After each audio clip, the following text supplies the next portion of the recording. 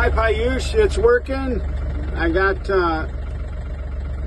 both channels work separately and together, and super stoked.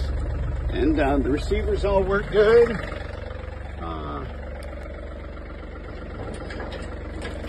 So I just got I just use a little laser to. But nope, it's working fantastic. I can't wait to put it to use. Thank you very much for all the help.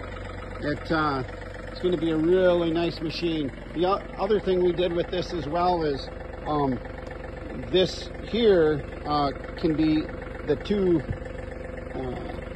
chassis can be hooked together, and we can run it as a single plane if the need ever arises. But just wanted to give you a quick view of it.